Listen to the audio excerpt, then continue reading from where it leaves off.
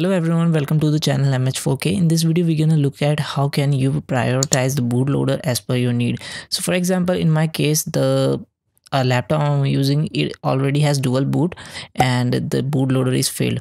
So I'm assuming you guys know about the UEFI or the legacy. Legacy is the older version of BIOS and the UEFI is the modern one. So if you have legacy, forget about it. You need to install all and everything as a fresh setup in order to get a bootloader. But if you have UEFI firmware BIOS, there's a chance that you can get benefit from it and you can bypass this issue. So I'm assuming you are into the situation where the grub bootloader is failed, whether it's any version of Linux like Ubuntu, Kali Linux, Mint, Fedora, whatever it is.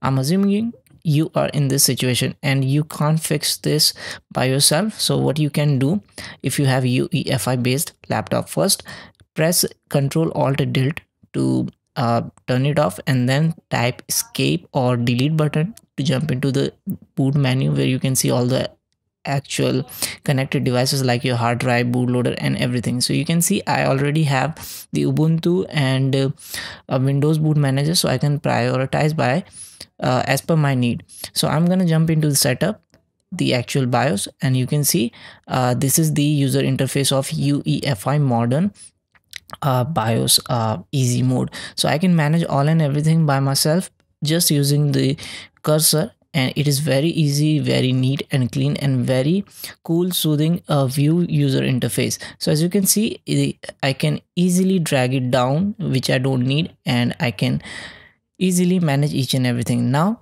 to save, all you just have to click over the F10 or save and exit, click OK, and then that's it.